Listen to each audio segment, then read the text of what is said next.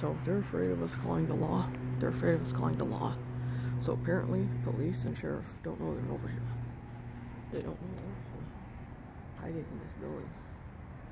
They don't know they're here.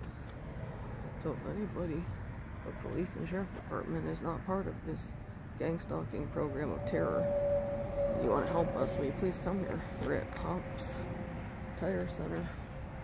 We come here from time to time to rest. If you want to call this rest. Being in fear for our lives every half second of every minute. And will you please drag them out of here? They're in here talking, plotting, radiating. We already have cancer, by the way, thanks to these people and the radiation, which happens to us every day. The radiation does. Our shielding against such was stolen by them, and it cost a pretty penny. So if anybody in law enforcement can help us, they're in here now. The control center is. You please come here and get them the fuck out of here. Please come here and help us if you do care. We know you want your videos. Law enforcement, please come and get them the fuck out of here. They're in here right now.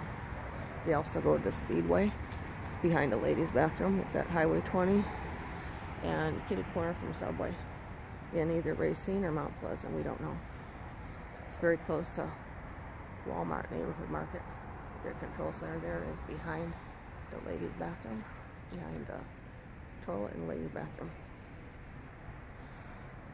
So they need to be dragged out of there whenever we go over there to get supplies.